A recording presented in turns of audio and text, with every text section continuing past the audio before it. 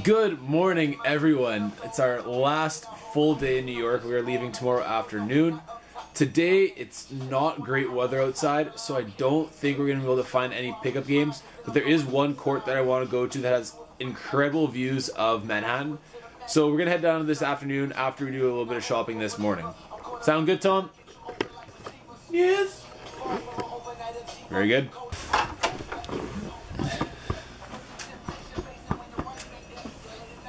Can't forget this.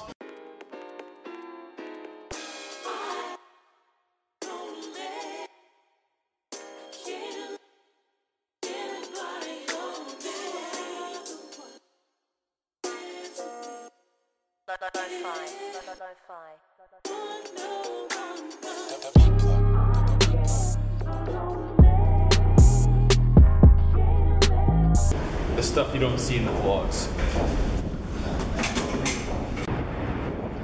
So that is shopping done for the day. Shopping actually was done. There was a sneaker purchase. Not by myself. I got something. So yeah, the court we're going to today, I think it's called Pier 2. I think it's kind of a newer developed court, but it's right on the river, right kind of at the edge of Brooklyn and Manhattan. And there's some pretty incredible views from the court. One would say they outdo views from the 6. You get a quick perspective of that's what we're going to be seeing. Well, I think it's safe to say you don't get views like this in Winnipeg.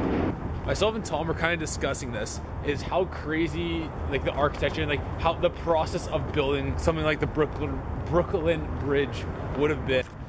You look at the span between the two like pillars. This is like built over 100 years ago.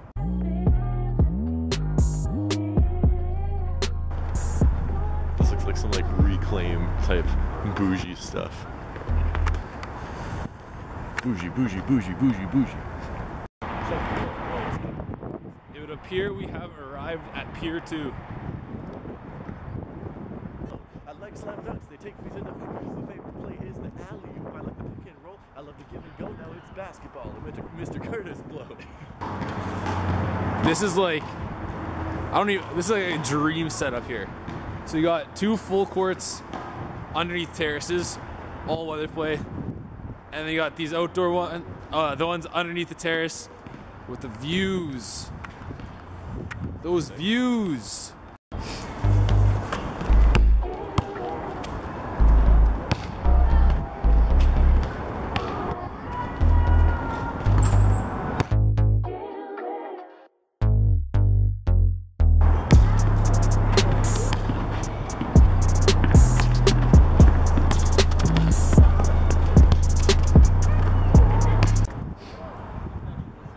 I know the draw of a place like New York for a lot of people is things like shopping. Go see those like the tourist destinations, Times Square, Empire State Building, Statue of Liberty. This, I've never heard of Pier 2 before this weekend. We kind of stumbled across it by accident on, what was that, Thursday night? Friday night. Whichever night, we were looking for a game. Came here because they said it had lights. The lights aren't on, but we saw this view, and I was like, okay, I want to come back here. It's pretty crazy.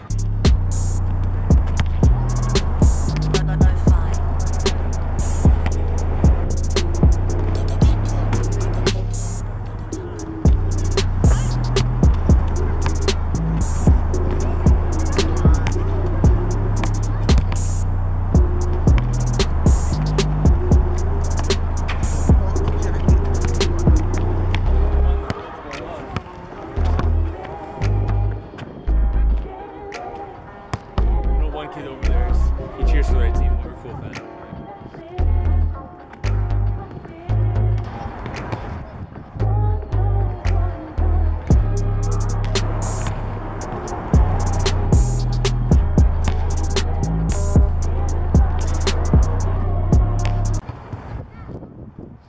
One of the things I love about sport, and for me that sport's basketball, is I feel pretty confident that I could travel most anywhere that basketball is played, and I'll make a connection with whoever I'm playing with, whether it's locals or tourists alike.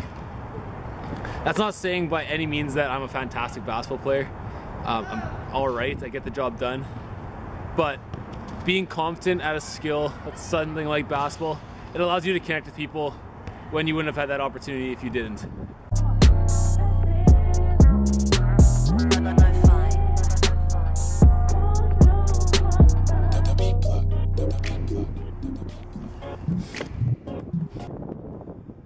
This is pretty sweet.